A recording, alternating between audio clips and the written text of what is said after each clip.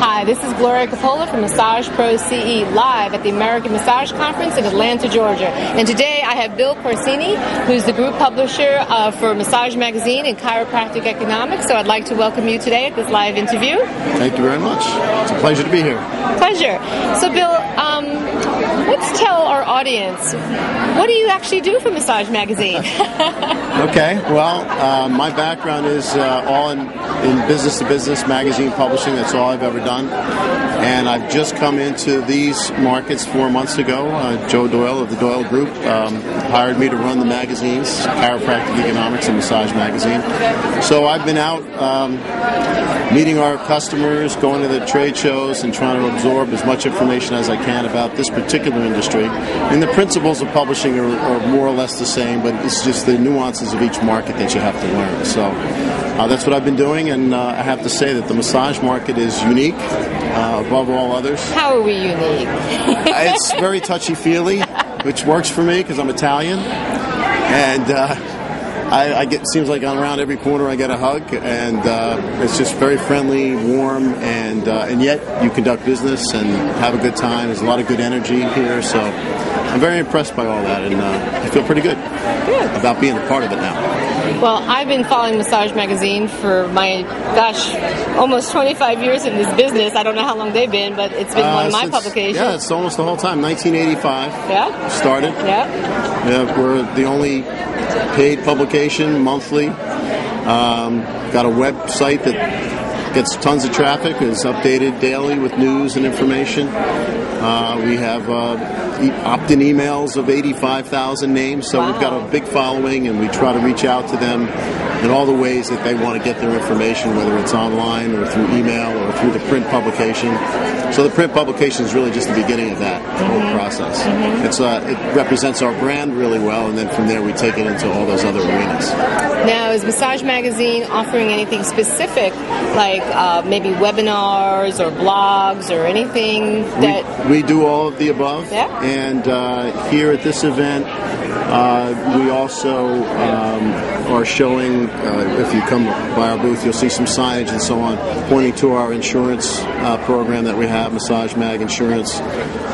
And people can sign up for that. A massage therapist can buy that insurance for $159 a year. Wow. And it includes a subscription to the magazine now during this promotional period that we're running. I didn't know you had insurance. That's something new I learned today. There you go. And it's actually taken off quite well in less than a year, and we're closing in on 10,000 policyholders. So, wow. Not quite at that level yet, but that's a soon-to-be reached target. And what else does Massage Magazine have planned for the industry? Anything? Let's see. That's a great question. I should be asking you that. What can we do to take the next step in media? Just in general, I would say, we look at ourselves as a complete media company in all the ways that I mentioned before. And you talked about webinars and blogs, and those are types of things that we like to get into. One thing I'm very impressed by here is, and we'll be looking into doing something with it, is the clamor for CE credits. I notice there's lines outside of every meeting here, and everybody wants to get in and get credit, and for good reason. And I think there's probably something more we can do with that, since we do reach out to such a large contingent of the practicing massage therapists out there, and we're an educational tool for them, and we bring information to them. I think you can look forward to something along the lines of continuing education credits through our publication or our sources. Now, is Massage Magazine getting involved at all with all the other organizations that are trying to collaborate into making this profession even more solid and more cohesive? I would have to say yes. I think that just as an example, I mean, as I got around and spoke to some of the attendees and at the gala dinner last night, we hear so many great compliments about the magazine and how it's used in their,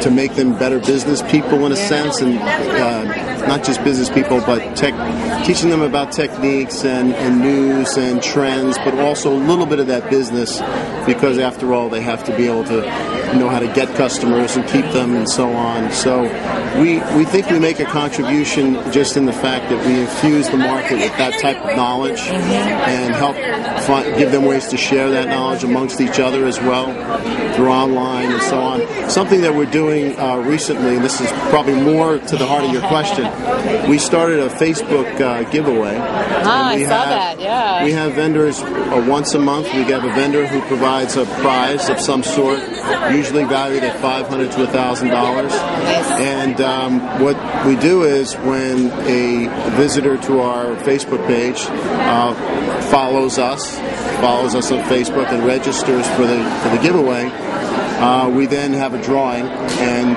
we announce a winner, and they win whatever the prize is. It's typically prizes that are provided by the vendors that you see here at this event. Great. So that's pretty interesting because, it's about the community, the massage therapy community, and that's a way to build that through Facebook and through the gracious efforts of our vendor community providing these prizes. It's really worked out great. One of the things I noticed on Facebook too is that you also periodically post different articles that have been in your magazine, and so that's nice too, to give everybody a chance to read some of those articles that maybe don't have your magazine yet, but then decide, wow, this is really informative and I want to subscribe. Absolutely. The digital edition is there for anyone to see.